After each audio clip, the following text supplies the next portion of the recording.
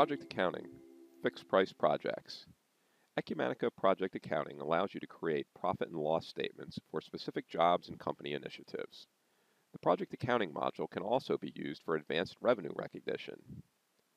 The project module supports many different types of projects. In this video, we will demonstrate how a fixed price project can use the percentage of completion method for revenue recognition.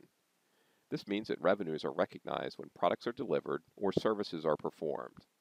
The revenue recognition operates independently from billing. To demonstrate this, we'll create a project using a project template. Then we'll collect a 50% advance payment by creating an AR invoice. To simulate the progress of our project, we'll enter a timesheet and we'll view the impact on the financials as we release that timesheet. Then we'll process a change order by modifying our budget to see what the impact on the general ledger is as the project is in process. To begin, I navigate to the project screen and create a project using the revenue recognition template. In this case, I want to recognize revenue based on labor quantity, so I delete the second task and open the first one to set up my budgets. In the Budget tab, my contract amount and the quantity of labor hours are important. As labor hours are consumed, a proportional amount of revenue will automatically be recognized with this type of project. After setting up my budget, I start my project by activating my task and then my project. Now I'm ready to begin work on my project. But before I do, I collect a 50% advance payment by entering an invoice on the Accounts Receivable module. On my invoice, I enter the customer, project task, and the amount of the down payment. In this particular case, the customer defaults to an account called Billings in Excess of Costs, which is a liability account. Therefore, when I release my invoice, I don't recognize any revenue, which is consistent with the percentage of completion revenue recognition requirement. To begin work on the project, I log in as Jane Doe and enter hours against my project. In this case, I enter 20 hours, which is 20% of my total project hours.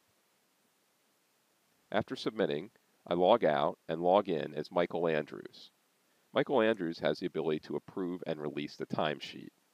Releasing the timesheet causes the expenses associated with Jane Doe to flow through to the project. In this case, I will run the allocation process manually. The allocation process recognizes the appropriate amount of revenue based on the hours of completion versus the project budget. As you can see from the results, 20% of my contract amount has been recognized. Notice that the performance percentage of labor is less than 20%. This occurs because Jane Doe's actual cost is less than the cost that I entered into my budget. As my project progresses, I realize that additional labor hours will be required to complete the project.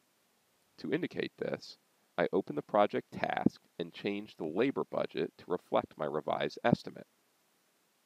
By revising the budget quantity, I can rerun my allocation process. This updates the percentage of completion and makes the appropriate journal entries to reduce the amount of recognized revenue and increase the billings in excess of costs in the liability account. In this video, we demonstrated how project accounting provides a real-time view of project profitability and a comparison to budget.